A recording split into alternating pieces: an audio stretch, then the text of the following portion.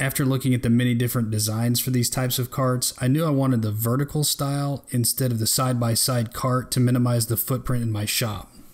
So the first thing I had to do was figure out the basic dimensions of the vacuum, and I did this by building a box around the vacuum up to the point where it's most wide. This let me know how big the bottom of the cart needed to be. I also got a rough measurement of the height with a scrap piece of wood and a straight rule. One final key measurement was the diameter of the Cyclone bucket. With these measurements, I could design the whole cart and get to cutting. I started out by breaking down a 3/4 sheet of Baltic birch plywood. If you're not familiar with it, it's a very stable, high ply material that is great for shop projects. From this, I could cut the bottom and side panels of my cart to length and width at the table saw. I then cut all the other various parts that make up the upper platform and stretchers and used my crosscut sled to cut them to length. And there you have it, all the parts needed to make the cart. The final bit of cutting on the project had to do with creating the angles and notches on the side panels. I really wanted the base of the cart to angle upward to where the Cyclone bucket would sit. This would give the cart a lighter look and give easier access to the switch on the vacuum. The notches will allow the stretchers to nest into the cart, keeping the overall look clean. The notches are fairly easy to take care of at the bandsaw. I used a magnet as a stop and set my fence to the proper distance and cut the long edges, then moved the fence back to finish the job. 4 notches done. To take care of the long tapered cuts, I used the track saw. My panels were too big to allow me to effectively cut them on the table saw, and my bandsaw would have left a rough edge that I didn't want on the front of my cart. So I lined up my track saw to my marks and made the cuts.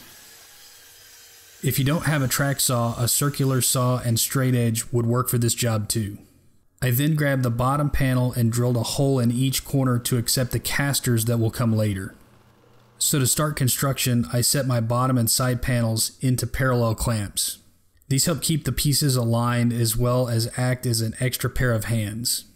I used a clamp as a spreader, checking for square along the way until everything was right angles. I then secured the 2 sides to the bottom with screws in pre-drilled holes.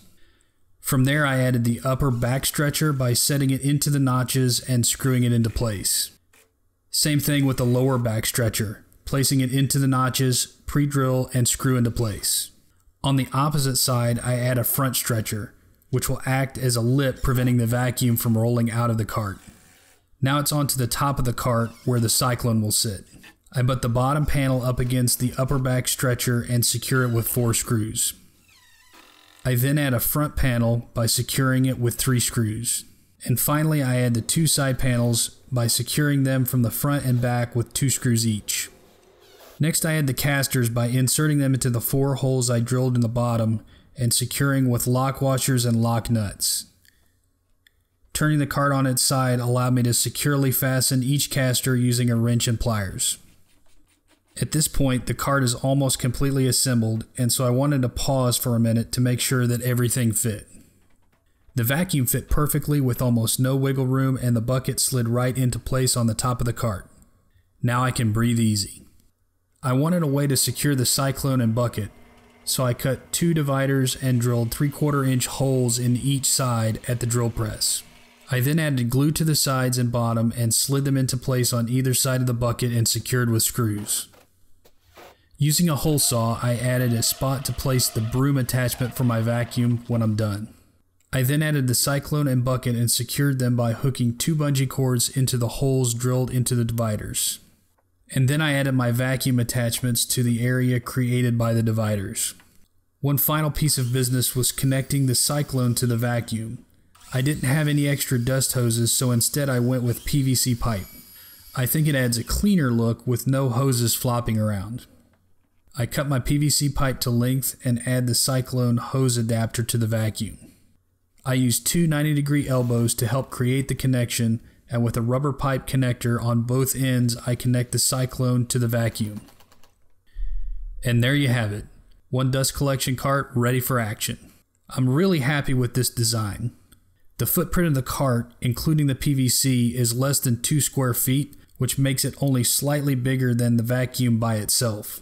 I can easily access the on-off switch, and the 3-inch casters allow me to move the dust collection cart wherever I need it in the shop easily.